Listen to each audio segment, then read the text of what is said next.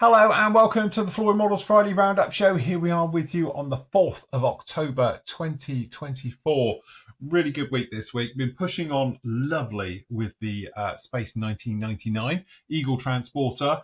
And I've got a real bug for this now. I say itch, but it's actually a bug. The more research you do on these, the more interesting it actually gets.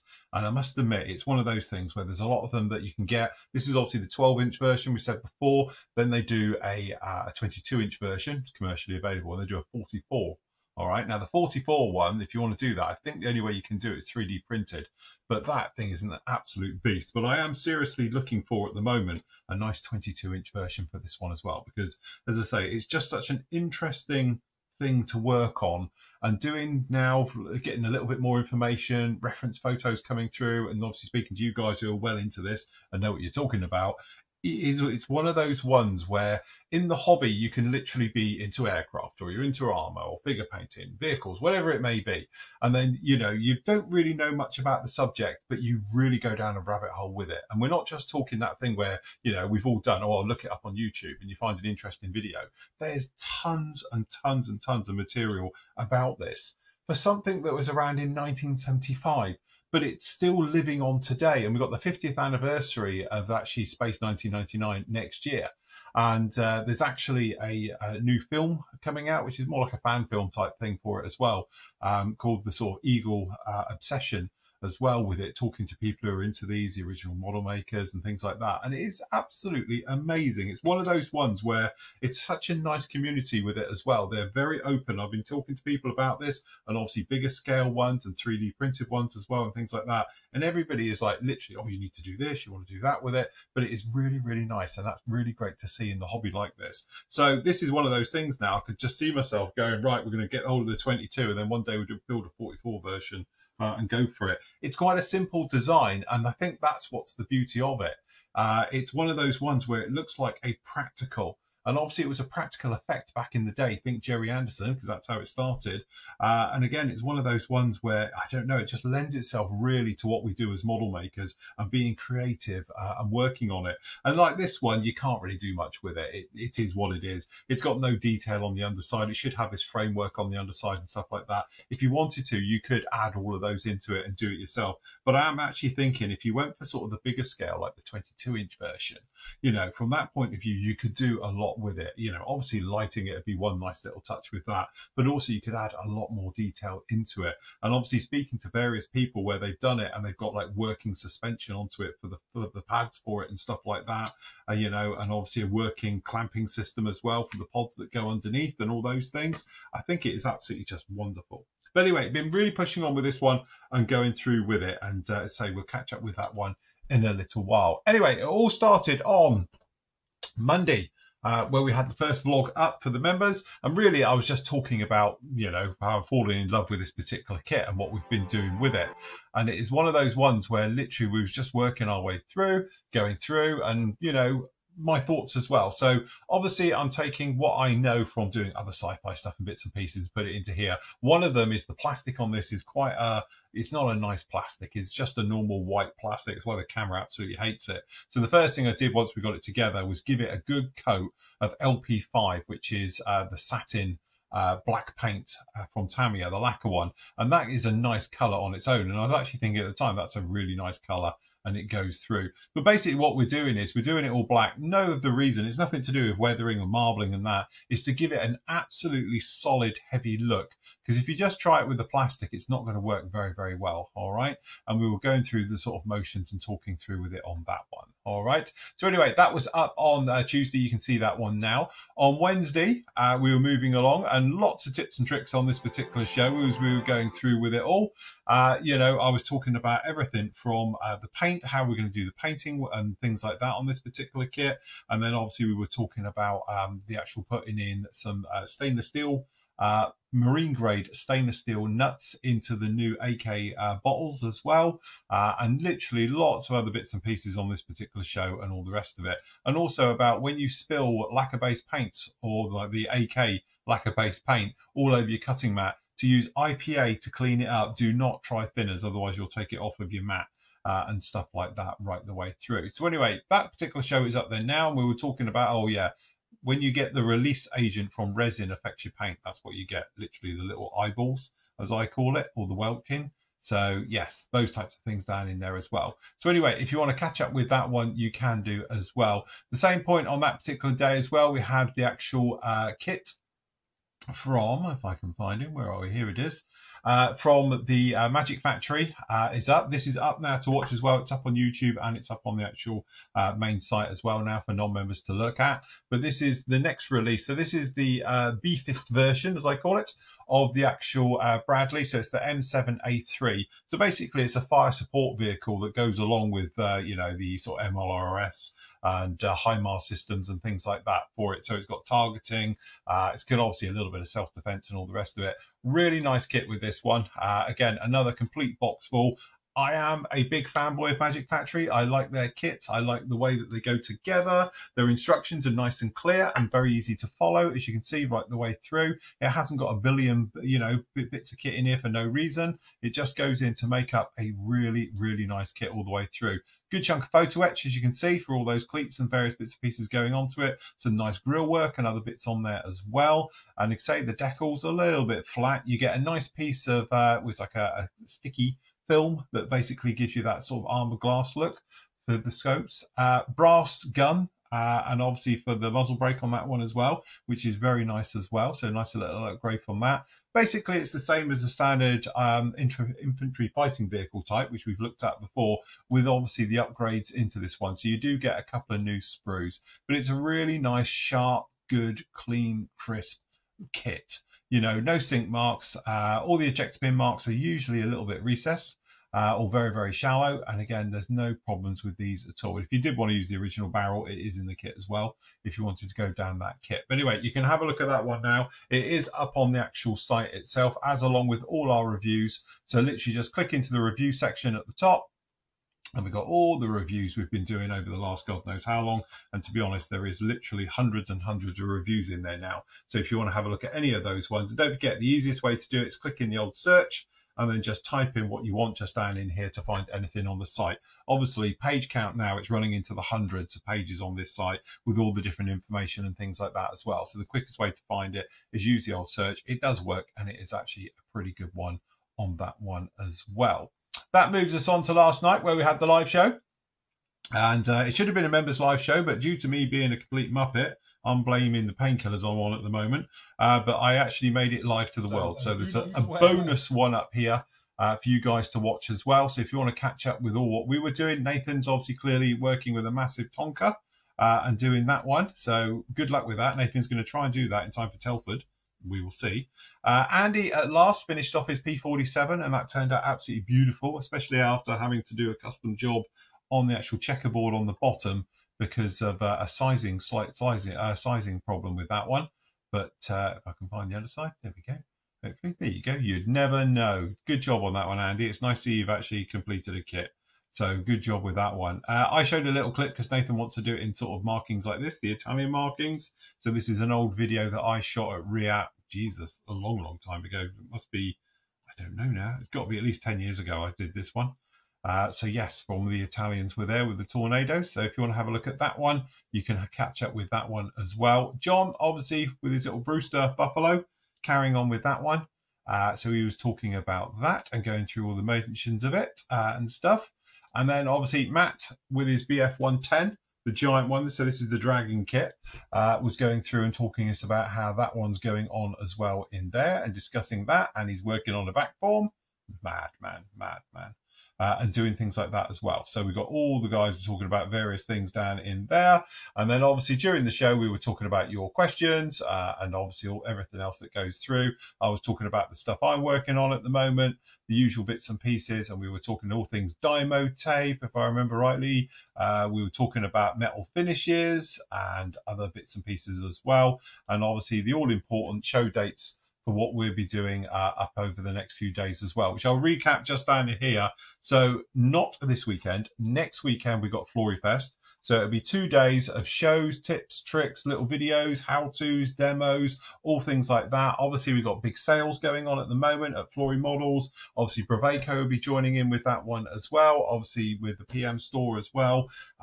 So if you want to join in with any of those ones, we'll be live 10 o'clock Saturday morning.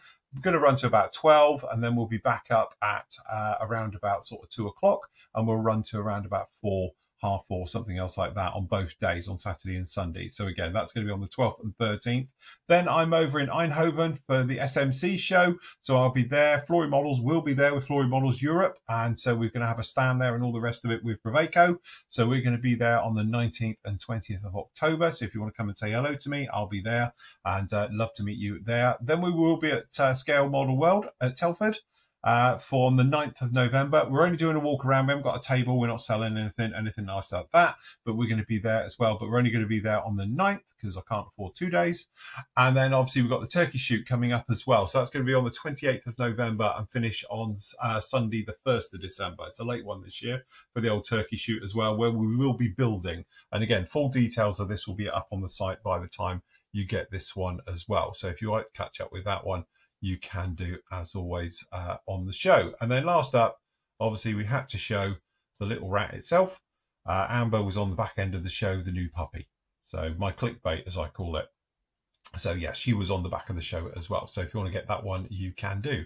And that gets us pretty much up to today. So up on the site right now, you got part 2 of the Eagle Transporter. This particular part, I was talking about fillers, which is one of my favorite ones, is just CA filler and a little bit of talcum powder.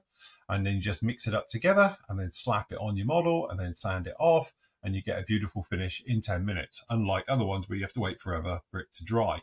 Again, we did plenty of deburring work on all the framework on this and got it all together. So it started to come together very, very nicely. And then after that, we gave it a black base we spoke about before of LP5 right the way over it. We did everything, literally everything, got a coat of this one to give it a nice solid look. Then obviously we were waiting for that to dry. We did the engine nozzles in a little bit of extreme metals. And I was speaking about making sure, or the importance of making sure it's thoroughly mixed. And we're not just mean you can't see it on the bottom anymore, because then you're going to have lumps about it, flinging around in here. If you've ever had a problem with extreme metals not drying and being sticky, it's because you haven't got the crud or the thick stuff off the bottom. So technically you've got all the carrier agent, and that's the sticky stuff. So you need the thick stuff to help it dry and stuff like that. So we were speaking about that. Then we gave it a couple of coats. So we went in with a good bit of steel, and then we went in with some stainless steel for a little bit of colouring with the bluing agent. And then we went in with a little bit of dark iron just around it as well, just to actually give it a nice little bit of look around the actual tips and at the beginning of the engine. A little bit of heat colouring going right the way through if you like. All right. So anyway, that's up for members. You can see that right now. Part 2 is up, available for you to watch. If you click on here, as you can with all the videos, it'll take you over, and you've got high-res images of all the bits and pieces that we're doing right the way through on this one. So you can see it's a photo one, and then members, just click down on here and you'll be taken straight off to the video to actually go and watch it on the main site. That goes for all the video builds as well that we've done in the past. So if you want to see anything we've been working on, like recently we finished off Halifax, things like that, the full build as a photo is available to have a look. So if you want anything, and good descriptions all the way through as well. So if you want to see any ones of these ones, and I think, I don't know how many's on here now, over 100, literally over 100, you can do it that way. And don't forget, members, you get free access to all the video builds, all the forum, and obviously all the deals and discounts that we do as well. So if you're thinking about joining up or want to see what we get up to permanently, click on the membership, full details down in here below. And I will just say one thing, just because there's a little bit of confusion that's come up recently, and even though we've had it for 3 years now, isn't it? I think since the EU, when we had to sort of break it up a little bit, shall we say, the site and everything else like that. If you are a Patreon member and you pay for Patreon, you don't just have to watch us on Patreon. You still have full access to everything, the same as everybody else, and you would have been sent a link when you joined. So when you join Patreon, I send you a message to have a look in your junk folders, your spam folders, and all the rest of it with a login, so you can see everything in the forum as well. So you still get to see absolutely everything like everybody else. It's just your payment method is slightly different. But if you do want to go onto Patreon and watch us on Patreon, you can do that as well. So you just click into Patreon, you can watch it all there. But not everything is over. Only the last 4 years worth of stuff we've done is available on Patreon. If you want to see the other 16 years of stuff we've done, just go over in the forum, because it links from the forum off to all the videos and everything that we've ever done. So I know, but we're talking to a member this week and he was on about, you know, he hasn't got all the films and the videos. And it's like, well, because it's only there. The rest of them are on the site, but he didn't realize you get full access to it. He thought being Patreon, he was just on the Patreon page. You're not. You still get full access to absolutely everything and all the offers and deals and everything that we do with PM and Bravaco and all the other bits and pieces as well. So if you want to get any of that information, make sure you come over to the forum and use the links that you would have been sent on that particular one. All right. Anyway, speaking of which, over on the store as well, we've got the various things. A little bit low on stock, but I will be restocking for the show, obviously, next weekend. All right, not this weekend, next weekend. So I will have all of these back in stock and all the rest of it. So hold off for that. And don't forget, we've got things like the limited edition mugs. We've only got 15 left. And they will go, I guarantee it, by next weekend. So if you do fancy getting yourself the Korean limited edition mug, you can get that one down in there as well. And obviously we've got the tweezers and the other bits and pieces. And I've got the display, which is really nice stuff. Why nobody's ever not thought of doing it this way before, I don't know. But basically this is just a plastic card. But it's on nice grey plastic card and it's got all your measurements and drawings, and it makes using it so much easier than having to measure it yourself and all the rest of it. So that's quite handy stuff. So anyway, I've got all the sizes of that in there, down there as well. All right. So lots of stuff. We've got your washes, your pigments, and all those good bits and pieces. But honestly, you might want to wait until, if you can, for another week, because there'd be a discount on all of these as going to run through. All right. So just keep an eye out for that.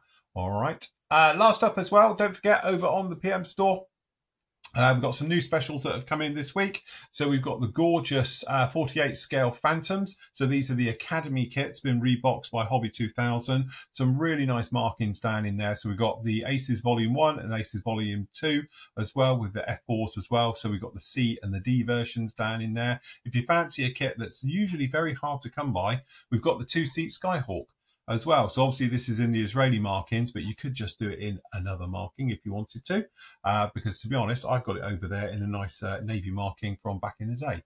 Also, something else that we've managed to get in, which I've been trying to get in for a long time because I use them all the time and they're a timeless one, is the Hasegawa weapon sets.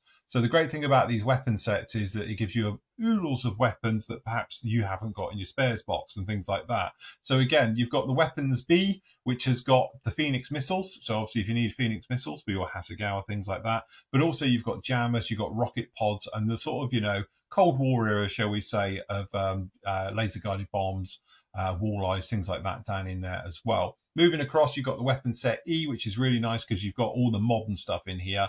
So we've got the Lightning and we've got the sniper pods down in there. We've got JDAMs, we've got the small JDAMs, they're sort of £500, and obviously the £2,000 is down in there as well. And also we've got the AIM 120 AMRAAMs, and also we've got the Sidewinder X's. So it's a really nice set for modern things as well. And then obviously to finish it off, we've got the actual weapon set D, which has got all your JDAMs, and it's got, I don't know, SLAM missiles, if I remember rightly, down in there, and obviously all your laser guided bombs as well. Plus the fact you've got your training rounds and bits and pieces in that one as well. So again, really handy sets to have along. And for some reason, they sort of come along and then vanish, and then you don't get them for another couple of years. So if you do fancy them just for in the actual thing, we've got them at a discount. You can grab those. They're up on the right site right now.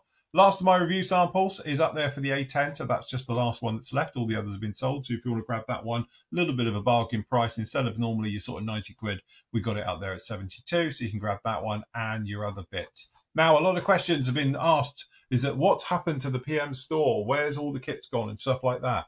Clearly, you've been under a rock because we've been talking about it and showing about it for months now.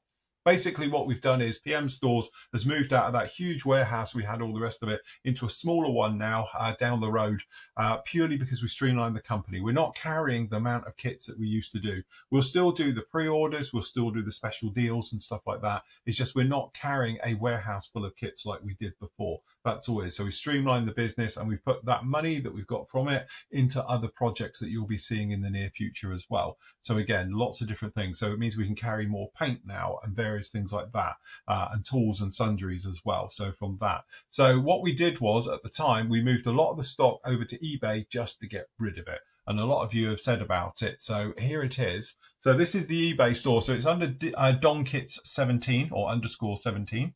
All right, just down in here. And I'm not saying it's our dumping ground, but it's where we were just discreetly were selling off our kits. But there's loads of them down in here as well, still left over. We got some good offers down in here. This is just literally the last of the warehouse stock that we had.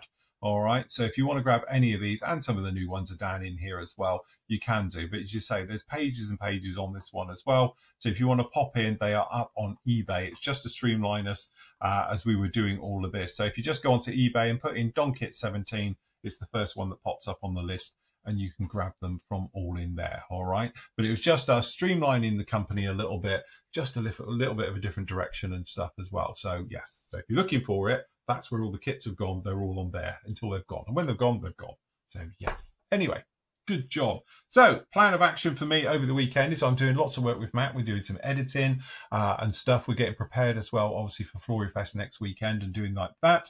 Hopefully I can crack on with this. And I will just say, just for the haters out there, just because I like doing it, but these markers, I'll tell you what, for sci-fi and stuff like this is the best thing ever. Shadow work, just using the little bit of deck tan with the white on here is working really well, and using the markers. I am absolutely in love with markers at the moment. It's not just those. I've got other people's here. I've got in here the actual display ones as well, because they're really, really nice. Got a good colour grey with theirs as well. So I'm using markers on so much these days. It's, yeah, at this rate, I'm not going to be airbrushing soon. I'll be doing everything with markers.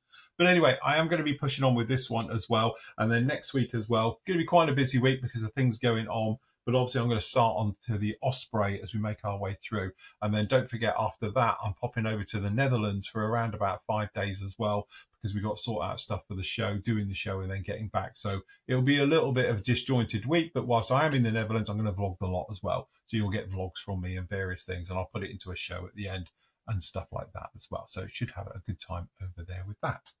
As always on a Friday, though, I'm going to leave you with your great work from the gallery. So until next week, everybody, happy modelling. Take care. I was not ready to falling like I'm wasted.